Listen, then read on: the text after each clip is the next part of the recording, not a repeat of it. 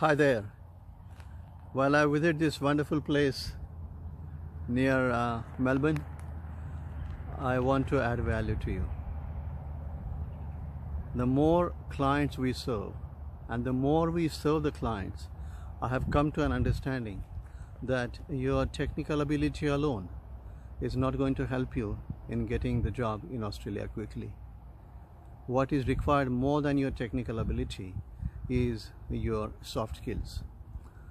You have the technical ability, you have the technical skill set, you have the experience, you have the credibility and the credentials because of which you have come to Australia, or you will be coming to Australia, or you will be granted the PR visa to Australia soon.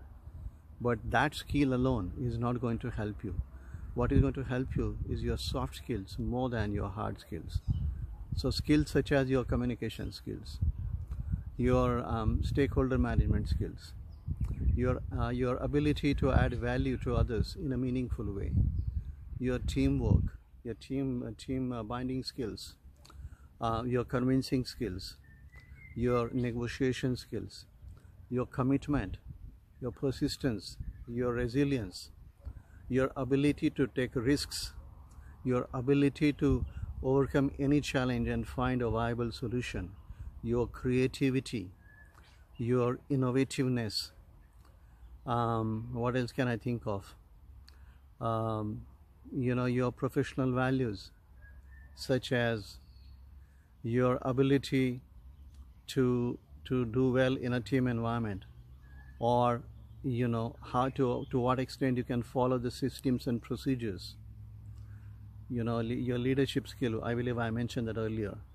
Your transferable experiences, how you achieved success in the past in certain areas or in your past employments.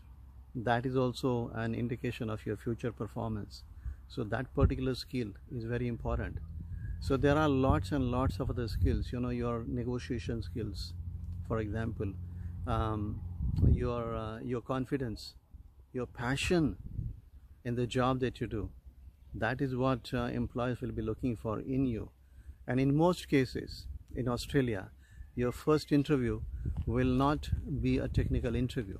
In most cases it will be the first interview will be the HR interview, and then the second interview will be your technical interview, unlike it happens in most of the countries in the world.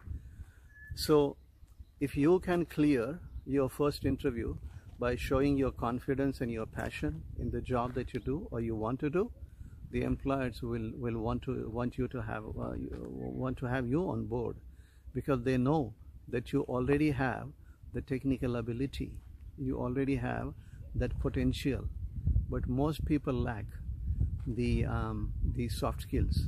Most people do not have the confidence, because the reality of life is this: your confidence will always override or supersede your competence in most cases.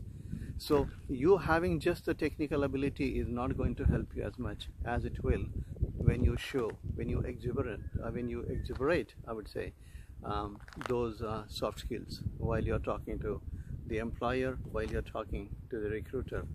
With that, I say goodbye to you for now, and I will see you in the next video very soon. Bye-bye.